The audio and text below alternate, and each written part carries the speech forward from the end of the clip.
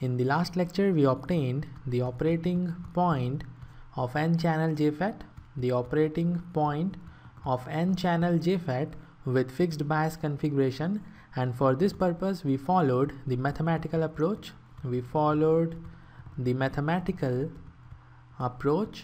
And we already know there are two approaches to obtain the operating point. The first one is the mathematical approach, and the second one is the graphical approach. Now in this presentation we will follow the graphical approach to obtain the same operating point we obtained following the mathematical approach. And in order to follow the graphical approach, we need the Shockleys equation. And Shockleys equation is ID equal to saturated drain current IDSS inside the bracket 1 minus VGS by VP whole square. This is the Shockleys equation, and let's say voltage VGS is equal to 0 volt. I will call it case number 1. When gate to source voltage is equal to 0 volt. When you put 0 volt in this equation, you will find current ID is simply equal to IDSS. The drain current ID is equal to IDSS, the saturated drain current. Now in second case, we will make ID equal to 0 amp. In case number 2, the drain current ID is equal to 0 amp, and in this scenario you will find voltage VGS is equal to VP, the pinch off voltage. The third case is the final case, and in this case voltage VGS is equal to VP by 2. Voltage VGS is equal to half of pinch off voltage. Now from this equation, let's try to find out the drain current ID.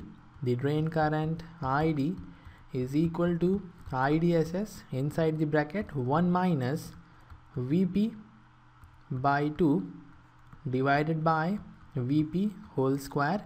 VP and VP will cancel out, so we have IDSS 1 minus 1 by 2 whole square.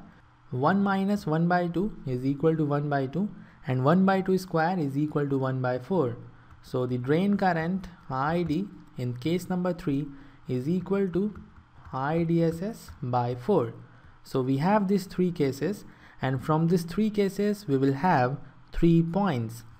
The first point we will have from the case number 1, and the coordinates of the first point are 0 and IDSS. 0 because VGS is equal to 0 volt, and IDSS because ID is equal to IDSS. From case number 2 we will have the second point, and the coordinates are pinch off voltage VP and 0. From case number 3 we will have our third point. The third point is P3, and the coordinates are VP by 2, the pinch off voltage by 2 is the voltage VGS, and the Y coordinate is IDSS by 4, IDSS by 4. And by using these 3 points we will plot the transfer characteristics. The transfer characteristics is the plot between output current ID, drain current is the output current, and voltage VGS, which is the input voltage. So let's quickly plot the transfer characteristics using the 3 points we have. I will draw the y-axis. The y-axis is the axis of drain current ID in milliamp. Now we will plot the x-axis. The x-axis is the axis of voltage VGS in volt. I will divide the y-axis in 8 equal levels.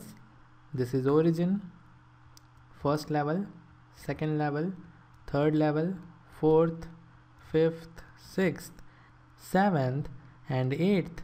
The unit is milliamp, so this level here will represent 1 milliamp. This level here will represent 2 milliamp.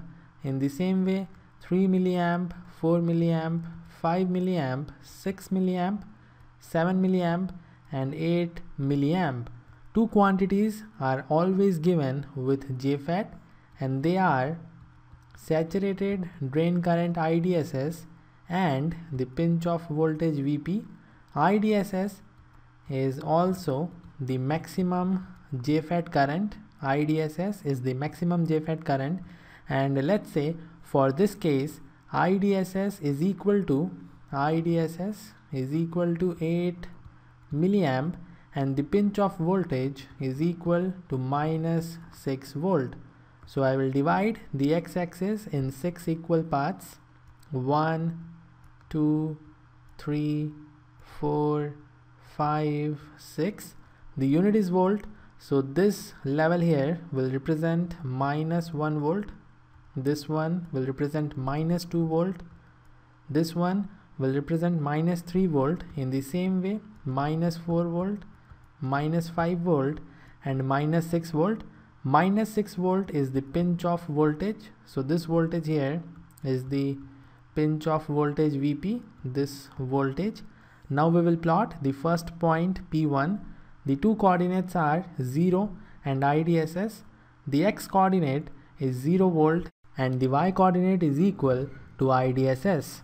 IDSS is equal to 8 milliamp. So we have x coordinate equal to 0 volt and y coordinate equal to 8 milliamp. When VGS is equal to 0 volt, ID is equal to IDSS. So this is the first point P1, and now we will plot the second point. The x coordinate is VP. VP is equal to -6 volt. So the x coordinate is -6 volt and the y coordinate is equal to 0 amp. So when ID is equal to 0 amp, VGS is equal to VP -6 volt. So this point here is the second point P2, and now we will plot the third point. X coordinate is VP by 2. This means -6 by 2, which is equal to -3 volt. So x coordinate is equal to -3 volt and the y coordinate is equal to IDSS by 4. IDSS is 8 milliamp. So dividing it by 4 will give us 2 milliamp. So these are the two coordinates, -3 volt and 2 milliamp. This is -3 volt and this is 2 milliamp. I will plot the third point P3, and this is the third point P3. And now by using these 3 points, I will simply plot the transfer characteristics. I will change the color of the pen to plot the transfer characteristics. I will first join these 2 points like this, and then I will join P3, the third point, and the first point P1. So this is how the plot will look. And now we will move to the next part of this lecture, in which we will find out the operating point. If you see the circuit, you will find out voltage VGS is equal to -VGG, where -VGG is fixed. VGG is the biasing voltage, and because of this reason -VGG is fixed. So we will have one straight line, one vertical straight line from this. We know VGG. VGG is the biasing voltage and we already know it. So -VGG we can easily plot on the x-axis. Let's say this voltage here is -VGG.